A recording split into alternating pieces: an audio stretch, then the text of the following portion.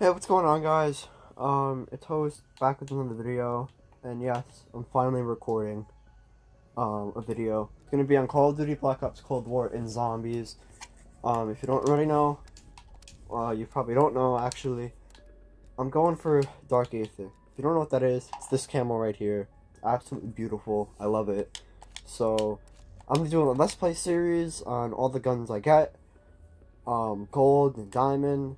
So you could really you could be watching the journey that I go through, essentially. And I'll also make some tips and tricks. So, without further ado, we're playing Firebase C. I'm going to share with you guys all the stuff that I currently know for snipers and the best strategies that I know now. And, yeah, I'll see you guys in the game. Alright, one more thing I forgot to mention before we get in the game is the build.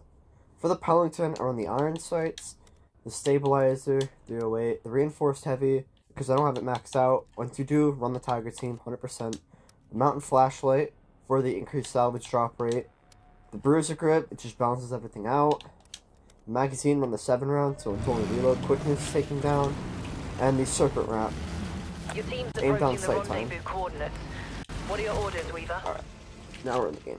Find Agent Maxis. Recover any intel you can. Now that we're in the game, I usually...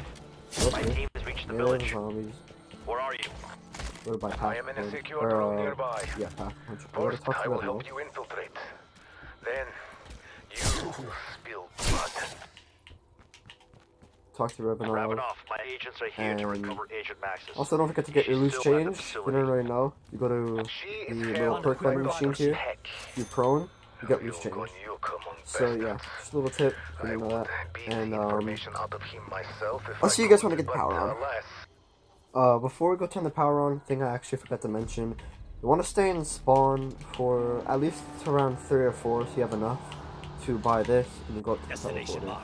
Or you can instantly buy it and then go up to the helipad crash site, whatever you want to call it. And then stay there. Obviously, once you get in, you want to go to the Tombstone soda. That's what I do. I suppose I go to Tombstone you're here. right here. Tombstone soda machine mark. Makes sense. Get my loose change, and then I just train here for a bit. I get enough, get up to like 3,000 or 4,000, and then I buy this door right here. You scratch my back. I scratch Buy this door right here, and then show you the doors once I get enough. So see them. Alright, we're back. So now since I have 5,000, you want to buy this door right here. Switch to reference. When you come in the portal, you want to buy the left door. Move on my waypoint. To save money, you want to run up here, not over there. You want to run up here and buy this gate, and then it leads you straight into the power. So you got the Aether reactor going. This is probably the most fast and efficient way you can probably do this. You can melee other zombies if you want, or you can shoot them if you need those headshots for the snipers. Melee all the zombies.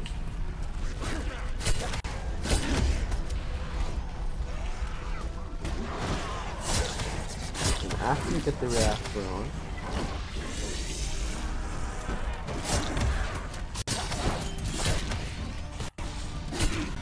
now that the power's on, you want to go to this door. Destination mark. So once you come in, power's on, right? You want to go to this door on the left, right here. Marking You want to run through this door. Done.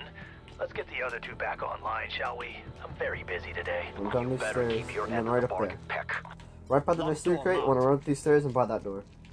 So, as you can see, we saved money by not buying this gate. And also, when you're going to train helipad, it makes it a lot easier to train, because there's not a lot of zombies running through the gates. And then also, get a loose change here if you want. And then once I get this reactor on, I'll show you the other door to go. Alright, now we got the power on.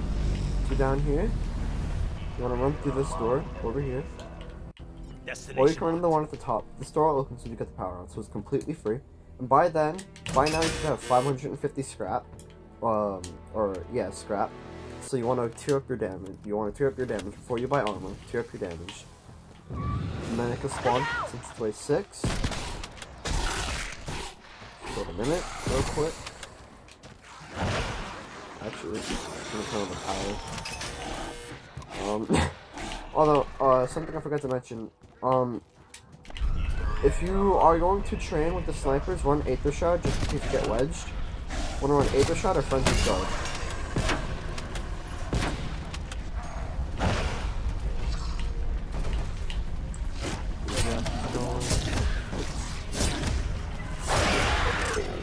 Kill the mimic. Which is kind of the idea. You don't see him coming. Reactor, I feel like is a little more hectic, so just be careful.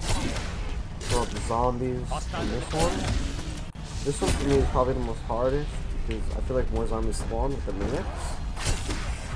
Alright, let me get the reactor on. Open. Alright.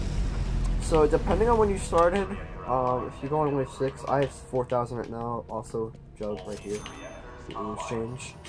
So once you're here, here's one place you can train. You can run up here, go over here in this corner. Colonel's office or Colonel's office. If you have Deadshot, you have this hallway down here, on the right of this lamp. You have this hallway down here. You can snipe. And also, you have the window. So if zombies run through this window, they'll run here. All the zombies will come from this direction. If you're camping here, I'd suggest running Ring of Fire. And if it gets too hectic, you can just run up this window, right here. Move on my waypoint. Get Ring of Fire, yeah, if you can't hear. Higher waves, I wouldn't suggest it with snipers, because it gets a little too hectic with all the elites and stuff like that. So, here's the first spot, and without further ado, let me show you the next spot. So, right over here, this is the next place I like to train. This is helipad. Like I said, see right here, since we didn't buy the gates, these are closed off. So this is gonna be really effective when you're backpedaling, and you don't have to worry about zombies coming through there. This is a nice little line of sight here. The windows, don't worry about that. If it does get too hectic, you can run in here, train around in here a little bit. Kill some zombies in here if you really want. It's up to you, whatever you would prefer. I'm just trying to help you, show you spots you can train. Snipers, they shouldn't be too hard. The only hard part for me is leveling it up. I don't actually have it max level yet. I have 45. So I'm trying to level up the pelington right now. To get to level 50 so I can get to 20 consecutive kills. So once you have enough, that's the other training spot. This right here is spawn. You can train here. It will get a little bit hectic. This is for more like the skilled players, I feel like. You can train here.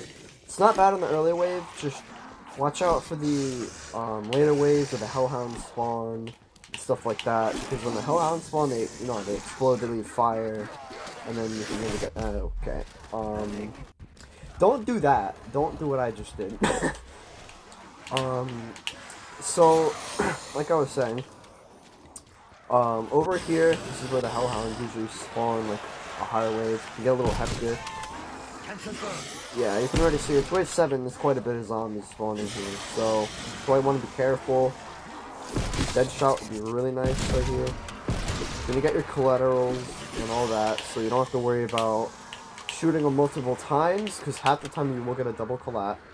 So, once you have enough for Pack-a-Punch 2, you want to come here.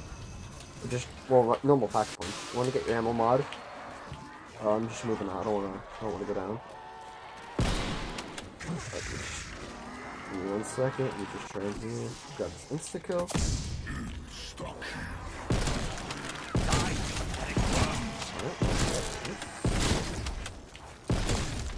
So you want to buy the ammo mod Frost Blast. You want to get this tier 5. Reason being is because Deadwire, when you're going for critical kills, it doesn't work. It doesn't count towards your critical kills. So when you Deadwire like a lot of zombies, it'll count towards your normal kills, Pack-a-Punch kills, but not your critical kills. You're going for critical kills, one Frost Blast, because as you can see, when you shoot the zombies, it slows them down, and it does 25% extra damage when you shoot them while they're like, frozen. Frost Blast, I guess you could say. Alright, so if you buy Frost Blast and all that, the first pick you want to buy is Deadshot. I know I can't afford it right now, but you want to buy Deadshot when you can afford it, and then tier up your damage again. So that being said,